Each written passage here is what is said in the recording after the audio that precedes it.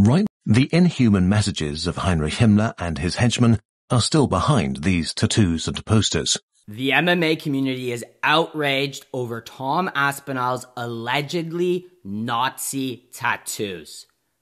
This is the biggest scandal to rock the UFC in years, and it has the potential to impact the outcome of UFC 304.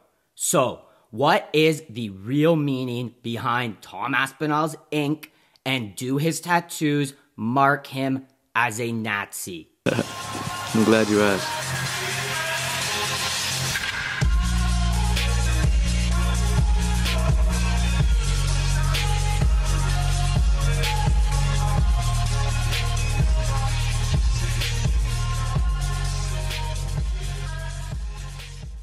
Let's start out with the single most undeniably Nazi-influenced piece of body art that Tom Aspinall has, and that is the symbol on his right forearm. At first glance, it appears like some sort of rune, maybe a neo-pagan symbol, some type of Wiccan thing, and you would be correct to draw that conclusion because it is based on runes, but it is not New Age or a neo-pagan. If you actually reverse image search this specific symbol, it only has a few hits, 2 of which are associated with some New Age, neo-pagan, spiritualist SoundCloud guy, and then the others are associated with a man named Rudolf Koch, who was a German typist and typeface designer. He designed type for printing machines, and he was a Nazi sympathizer and an outspoken German ultra-nationalist to the point of xenophobia. He said he hated anything foreign and anything non-German,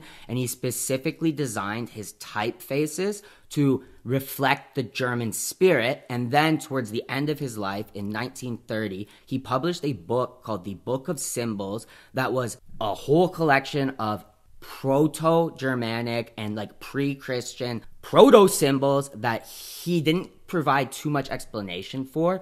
But the specific one on Tom Aspinall's arm, the first time it ever appears in any type of historical record is in Rudolf Koch's The Book of Symbols, and he suggests it is symbolic of a man, woman in union with 2 children, which it is, because he based the symbol for man off of the Proto-Germanic or Nordic rune, the older Thuthark rune, meaning man, called the Alges rune, or what the German Nazi Party called it, the Leben rune, if it looked like this, or the Totten rune, if it was inverted. So Aspinall cannot feign ignorance to the significance behind this symbol, and if he does, he should really start looking into what he gets tattooed onto his body.